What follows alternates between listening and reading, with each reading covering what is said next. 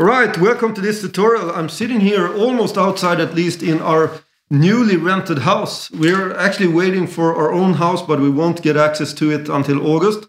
So we're renting this one, and I'm actually just about 100 meters away from the sea. So that's great. And we have beautiful weather here today in Sweden. In this video, I thought I'm going to explain a little bit about catching errors with fetch. Because I had this series last week where I showed you how to use React Query, and I actually did a big mistake with the fetch function.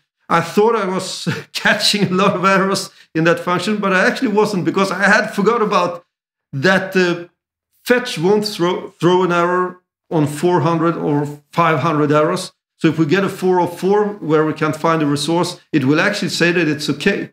So that's what I'm going to explain in this video and how we can solve it instead. And first, we're going to take a look at this web page here, the Mozilla web page, where they explain a little about fetch. So if we look here, we have a response with fetch. On that response, before we convert it to JSON or anything else, we will have some different properties here. And this one is the most important one here, response.ok. It will only tell us that it's okay if we get something in the range of 200 to 299. And this is great because then we know that we have an error and we can't throw an error ourselves on these 404s and 500 and stuff that we want to throw an error on. So we also have something here that's called response.status, where we can see the status code. And we have the response.status text if we want to be more specific and tell the user whatever it is. So as we have these properties available for us, I'm going to show you another way of creating this fetch function. So that's what I'm going to do now. So I'm going to move back inside of my code editor, and somewhere here, yeah, I actually have the sun here. Yeah, I can't hardly see here, but I try to do it anyways. So I'm going to create a function here now, const. Yeah, we can call it a cool fetch function equals. It's going to be an async function.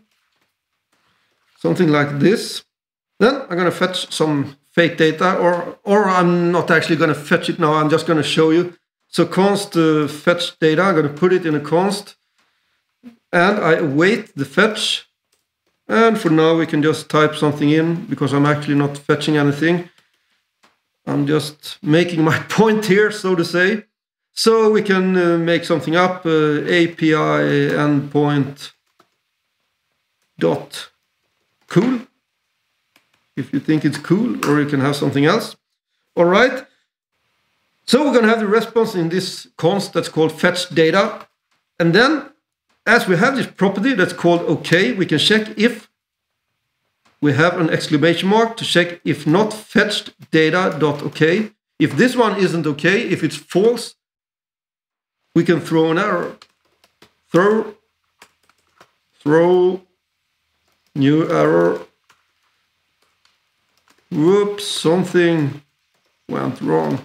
And as I told you here before, if we go back, you can see that if you want to throw the status text or the status, you can do that. So you can actually do pretty much what you want here when throwing this error.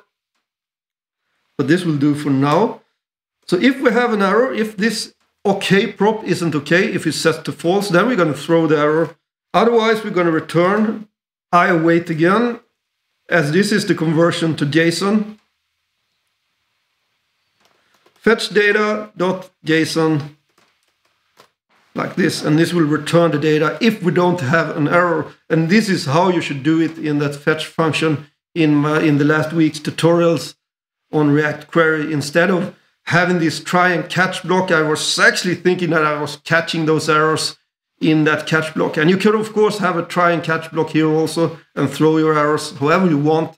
So it doesn't matter how you do it there. But the most important part here is that this one will not throw an error if you get a 404 or something. You have to check against this prop here on the response, and then you can throw it yourself. And if everything is okay, you can return the data. In this case, it's going to be JSON data. So that's why I converted to JSON. So that's how you do it to catch errors with fetch. So the last week I did all the 7 videos. I released one each day. And I actually thought about re-recording them, but I can't actually replace the video in the already released video. So I have to delete them and release them again, and that's no good. So that's why I made a little correction in the comments on those videos. And in this video, I show you how you can do it instead. So if you like this one, please subscribe and also hit that notification button so you know when I release new stuff. And see you in another one.